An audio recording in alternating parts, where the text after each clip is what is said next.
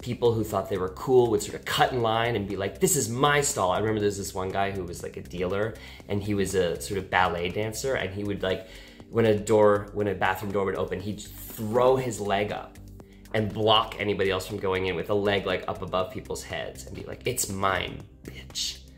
What's up, YouTube? You want to know about my life as a club kid in Berlin, going to Berghain every weekend, going to the techno parties. Disclaimer, I am 7 years sober almost, and I in no way condone or glorify drug use, and that's not what I'm interested in doing in this video. What I am interested in doing is shedding a little light on the underground scene. 3 things you might not know about what it was like for somebody like me living in that kind of scene. So the first thing is ego. It was incredibly important to me and my identity that I was able to get into Berghain. And I knew how to get into Berghain, and I always got in except for 2 times. And I spent every weekend there, and I had all these people that I knew inside, and like, it was so important that I maintained that identity. I go to Berghain and I get in without waiting in the line. You know, I'm permanent guest list, which like, I don't even know if that's a thing, but people would like skip the line. And sometimes if you dress in this fabulous outfit, you could kind of just skip the line and they treat you like royalty.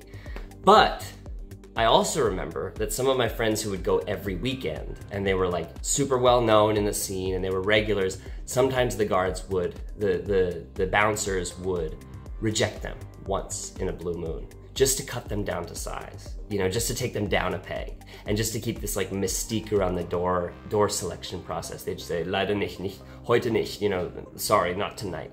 You know, next time maybe. You need a break. The guards even said, you need a break. You're banned for a few weeks. Get yourself together, because they would see them like all, you know, high and messy or something like that.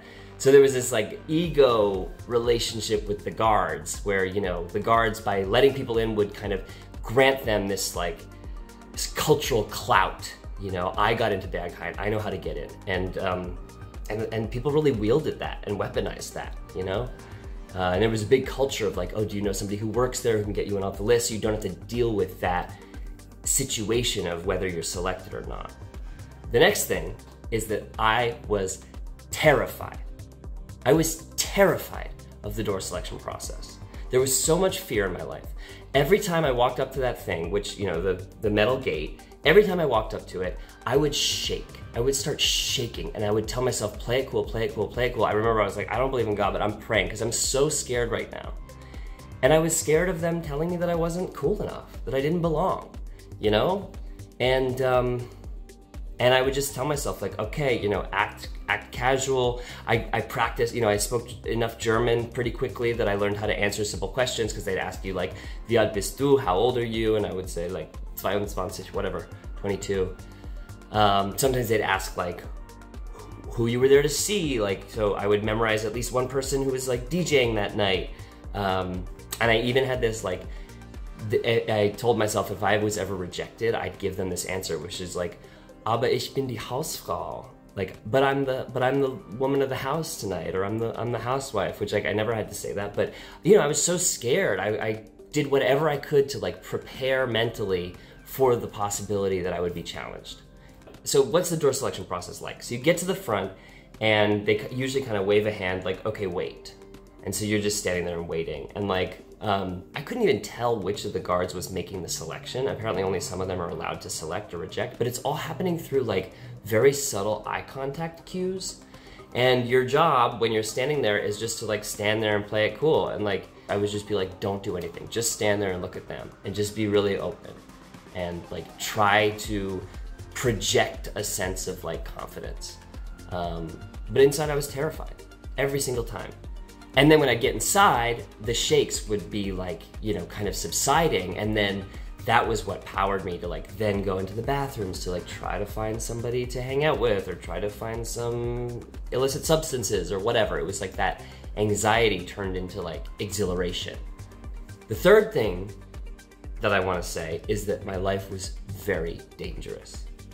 And I don't mean in terms of violence necessarily. I mean in terms of the types of decisions people were making with their bodies. I had one friend who had a seizure at the club, and then she was so terrified that like authorities would be notified that she refused to get help, and none of us knew what to do.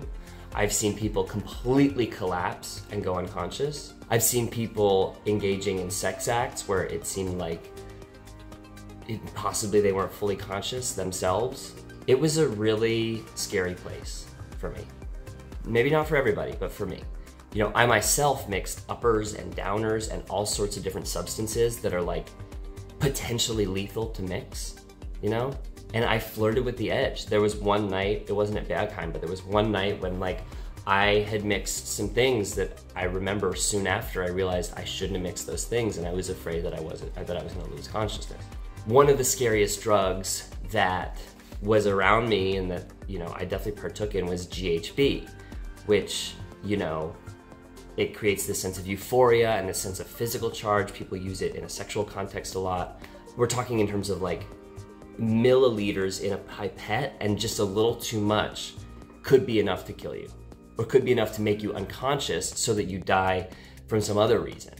And then mixing with alcohol is even more dangerous. And people, myself included, were doing that all the time, not even keeping track, just mixing whatever.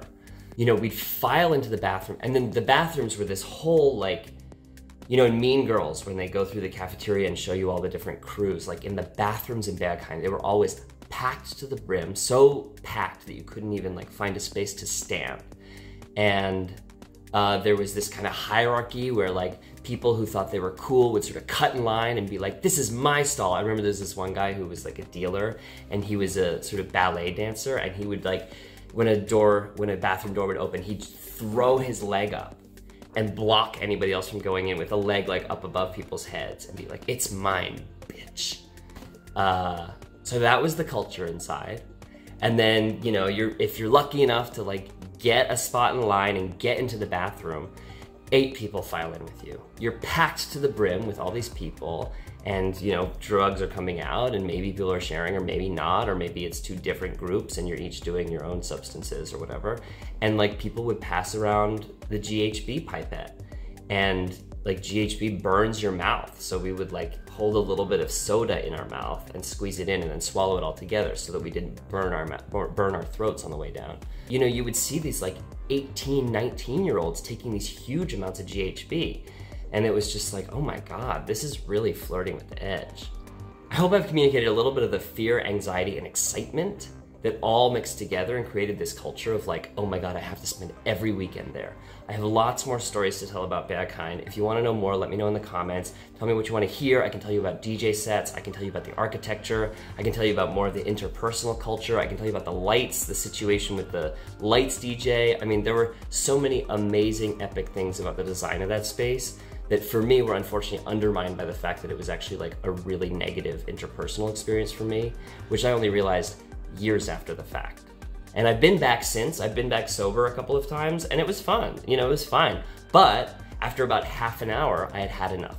Whereas back when I used to go there as a kind of addict, I would spend 8 to 12 hours there reliably, sometimes more, sometimes 20 hours. People would compete for like how long they could stay. It was very strange. If you want more videos like this, you should tell me, because if you don't tell me, then I won't know, and then I won't make more videos like this. It's an experiment, but I Googled Berghain and nightlife in Germany, and I didn't find many videos of like people really from inside the experience sharing about it. So, thanks.